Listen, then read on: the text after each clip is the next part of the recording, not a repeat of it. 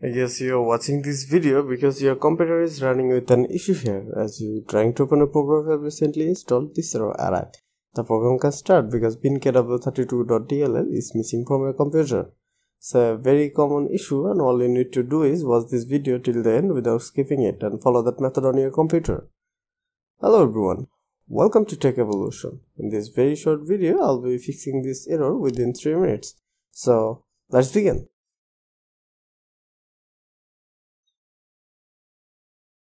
The first thing you need to do is open your favorite browser and search for binkw32.dll. You can choose any results. I'm choosing the first one. Although the DLL file is a 32-bit file, but 64-bit users can do with the additional process. To know your version, click on Start and search for system information. Here you can see mine is 64-bit and I'm updated to the recent Windows update, so I'll be downloading the first one. I strongly recommend you to read this page. It has multiple fixing method also. As the download complete, hit open. The downloaded zip has two files. One is the DLL, other one is readme.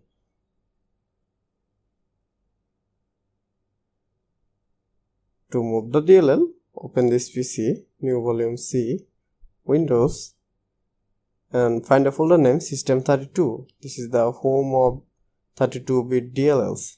Now click on the zip file, drag the DLL and drop. I have already done this, so they're asking me to replace. And hit continue. Before we proceed, let's check. By typing the file name, you can see the file is placed in the folder right now. So job done for 32-bit users. You can restart now.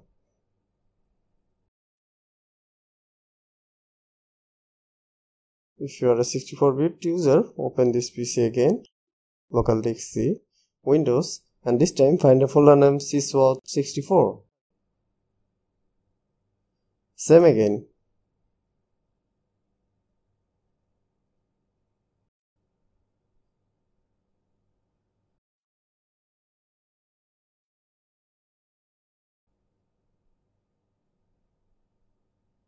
Check this one more time. Yes, it is properly placed.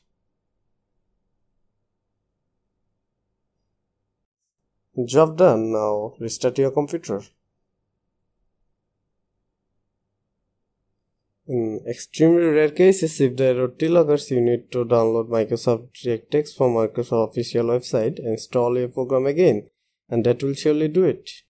And that's all. If you follow me step by steps, you'll no longer have that problems left. Please let me know how you feel about this video. And do not forget to like and subscribe.